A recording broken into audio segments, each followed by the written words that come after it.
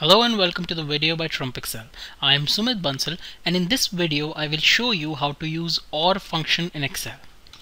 OR function takes logical arguments and it returns true if any one of the argument is true and false if all of the arguments are false. So let me show you how this works. I type OR and I hit tab to auto-complete the function. You can see it takes logical arguments. It can take up to 255 logical arguments and it analyzes all of these, and if all of them are false then it returns false, but if any of these logical arguments is true then OR returns true. So here I manually type true and false. Now you can see this returns true because one of the arguments, the first one, is true.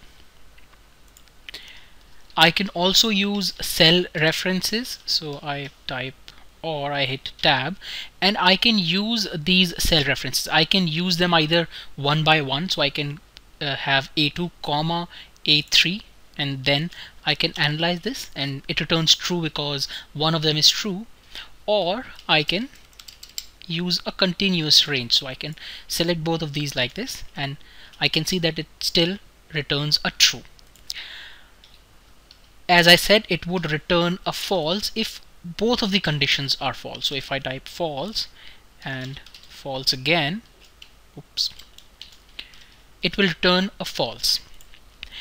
You can also use logical arguments in terms of conditions, so you can provide conditions, Excel would analyze those conditions, and if it returns true then OR would return true, but if all of those conditions return false then this would return false. So to show you this, let me put in a condition, a logical condition, which is 3 is greater than 1, which is obviously true, and 3 is less than 3, which is false.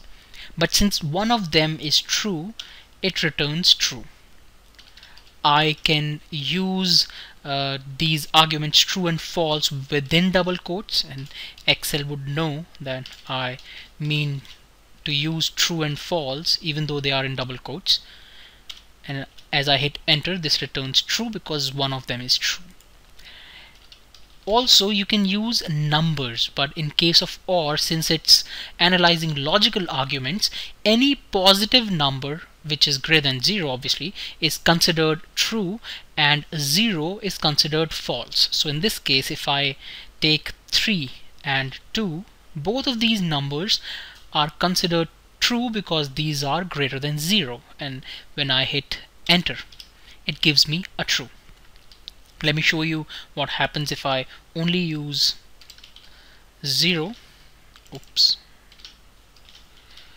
I type 0 comma 0 and you can see that when I hit enter it returns false because 0 is considered false by OR.